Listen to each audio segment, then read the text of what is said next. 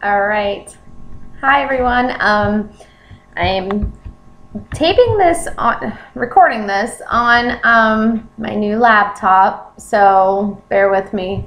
I do have a dress on. I got to figure out how this thing works. So I had my baseline ultrasound and blood work done today.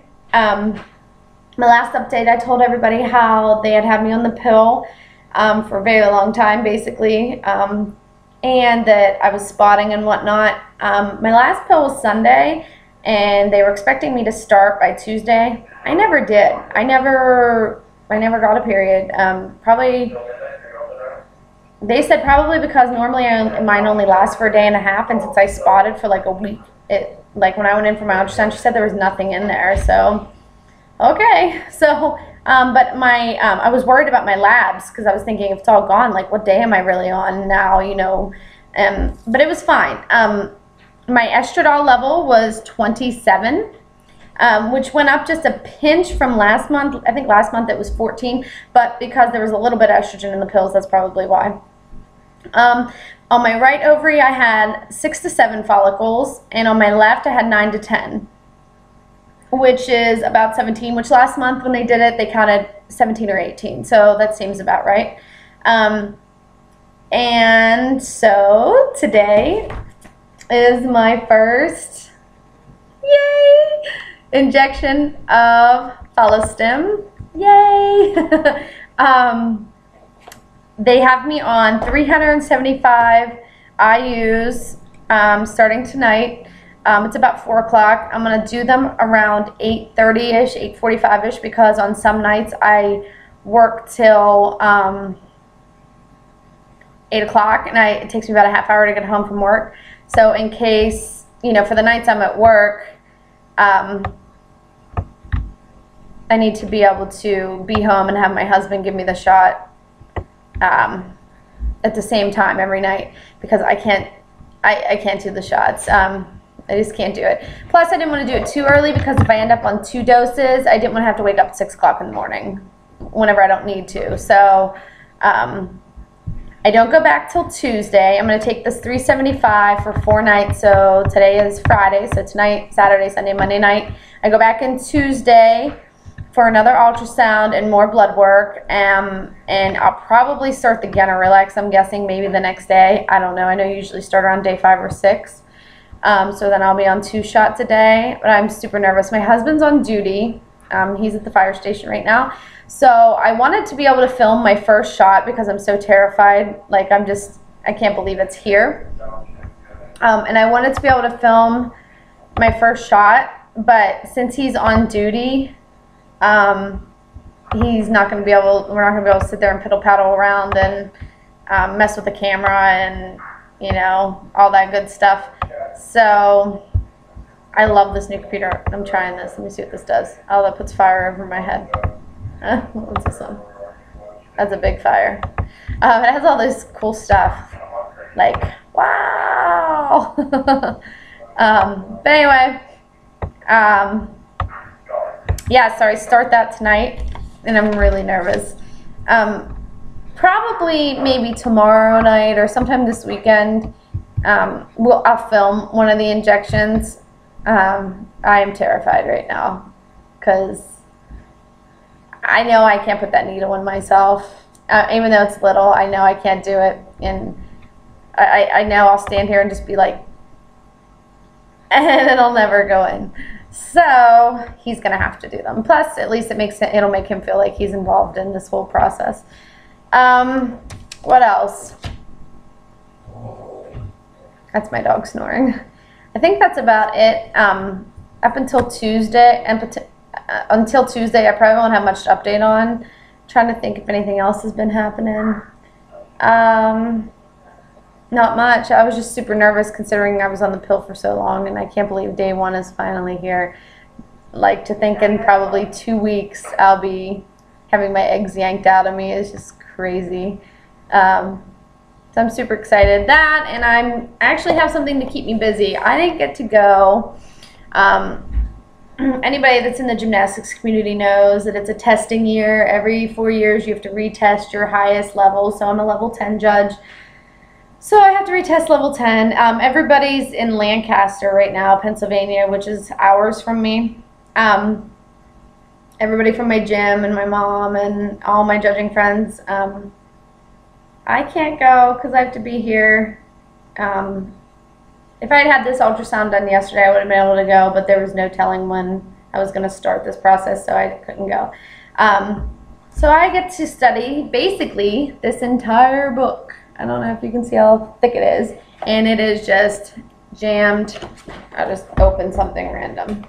It is just jam-packed full of gymnastic stuff, and I have to know this entire book basically soon. So at least for the next 2 weeks, and even after, because I'll be taking it easy. I'll have something to do, I guess. I've tried studying, and I didn't even open my note cards yet. They're still in the package from Target. But I need to get studying. And I have how about these little tabbies today. Also, I have a question. I bought Brazil nuts for transfer time. Does anybody know when you start eating them, how many you eat, how often, etc.? I'll show you the ones I grabbed. Okay, I grabbed these from GNC. They're unsalted, and they're already out of the shell because I didn't want to sit here and crack nuts all day. But it's a decent amount, 12 ounces, I mean. So if someone could tell me like when I start eating these and how many, but I have them ready. That, and everybody's always talking about the pineapple core, pineapple core, pineapple core. So I did some research, and I found that the reason you're supposed to eat the pineapple core is because it has this, I don't know if you want to call it a supplement or a vitamin or what it exactly is, but it has this stuff in it called bromelain. I don't know how to say it. Here it is. Oh, you're getting glare off my window there. And this is 500 milligram tablets. Oh, there we go. I tried, last time we got a pineapple, since I knew this, I tried to eat some of the core just to test it out and see. It's really chewy, and I love pineapple, don't get me wrong, like I really love it. I love pineapple juice, but it makes my tongue and my mouth raw. So I figured I would try this, but has anybody ever tried this instead? If so, how much did you take? When did you start taking it? I was going to ask my RE, but you know how that goes. It's kind of hard to get a hold of anybody to ask them anything. So I know it's for implantation, so I figured maybe I'll ask them on egg retrieval day. I don't know. Or if someone else can tell me. I just don't want to mess anything up. I don't want to take the wrong amount, too much, too little. I don't want to, I mean, if I don't need it, I'll just take the pineapple core. But is this the reason, can someone please tell me, is this the reason why everybody's taking the pineapple core? Because that's what I found online. Also, someone asked me what I'm taking prenatal-wise. Oh, and I want to say hi to Lisa Marie TTC. I watched your video today, and you have a massive amount of pills. I've been complaining about 4 pills a day, and I give you mad props for all those pills that you're going to take. Like, that's a lot of pills. Because some of them are really big. Like, I didn't see yours, but some of them are, the ones I take are really big. So anyway, when I was pregnant with my daughter, I took, and I attribute this to, I had such a great milk supply with my daughter. I could have seriously fed 10 babies. Literally, I'm not joking, at least 10 babies. I would feed her, and then I would pump and get like 2 full pouches. I would get like, I had the Mugella, and I would get 2 full pump cups. Sometimes more than 1 on each side. So I could have fed a lot of kids, but I think the vitamins helped. And the whole time I was pregnant with her, I took fish oil, and I'm taking that now. If anybody doesn't take fish oil, it doesn't taste like anything, but it's big. I mean, you can see how big it is in my hand. So I take fish oil, excuse me. Prenatal, just generic prenatal. This actually isn't, I'm silly.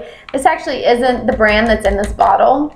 The brand that's in here is from Sam's Club, because Sam's Club stuff's super cheap and you can get a lot. They have the exact same ingredients though, so it didn't matter. These are the prenatals. And they look identical to the ones that were in here. The reason I put them in this bottle, and you're going to think I'm really silly, I have like an organizational problem. All my pills I take are in green bottles by the same company. And I don't know. For my appeasing to the eye, I'm just goofy, so I put them on there.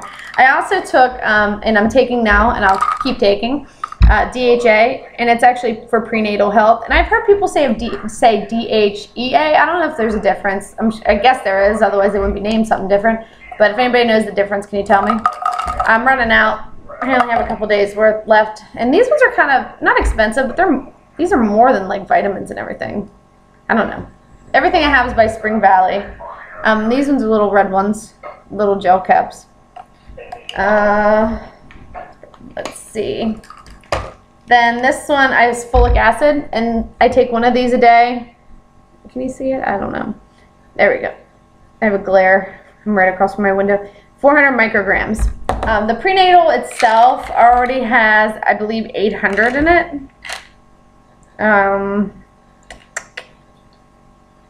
almost positive it has 800. Folic acid, 800 micrograms. So I'm taking 1,200. I guess can't hurt, huh? And then I also have my baby aspirin, but I haven't started taking any of that, and the antibiotic, and the prednisone, and then of course my progesterone oil. I leave it all in this basket sitting neatly on my table with all my needles. But two main things I need to know, if anybody could please help me out or lead me in the right direction, is the Brazil nuts and the bromelain. Also at GNC, this is totally off subject, but I just want to mention this. I got bit by a spider. They're telling me it was a black widow. We live in Pennsylvania. I don't know. And that was about 2 weeks ago. I'm going to see if I can find the picture on my phone. It was on my hip, and it hurt. Let me see. Can you see the picture? Right. It's not a good, I don't know. I'll try to insert a picture instead, but because for some reason the glare off the camera.